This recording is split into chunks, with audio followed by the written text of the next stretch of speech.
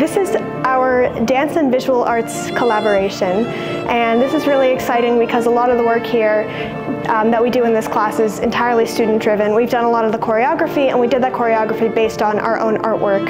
It was a very open-ended, interesting approach to one of our wheel sessions, and we looked at each other and thought, wow, we could actually use our own mediums for this and create something a little bit different for the students. I'm very passionate about dance, and I've also always loved drawing, painting, art in general, and I thought it would be a cool way to combine the two and see what we came up with. Kind of started off by just like making art, just like playing this music and then like painting whatever comes to mind.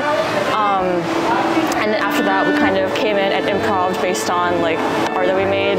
We're all improving, and we were all working together, and we were all, and I say all, meaning both Leah, myself, and the students, we were getting a little bit out of our comfort zone. One of the interesting things that came out of this for me was how there was a comparison to mark making on the paper and on the canvas to how we move our bodies. And there was a wonderful parallel made between those.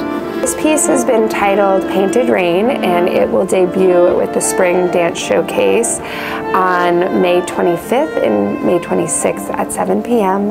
in Wheeler Hall.